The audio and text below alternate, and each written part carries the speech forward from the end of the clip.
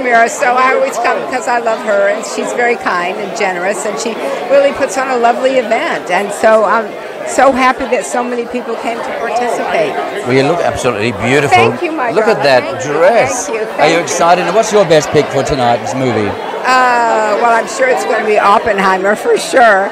Oh, yes. So, a lot of people are going with that one. Well, it's, you know what, I just think it's just eye-opening.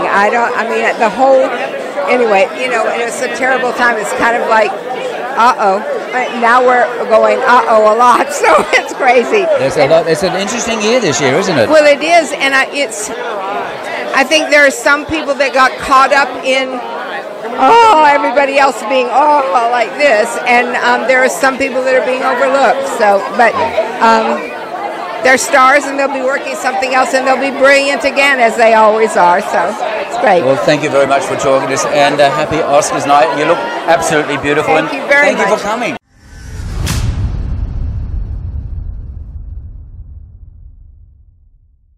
Yeah.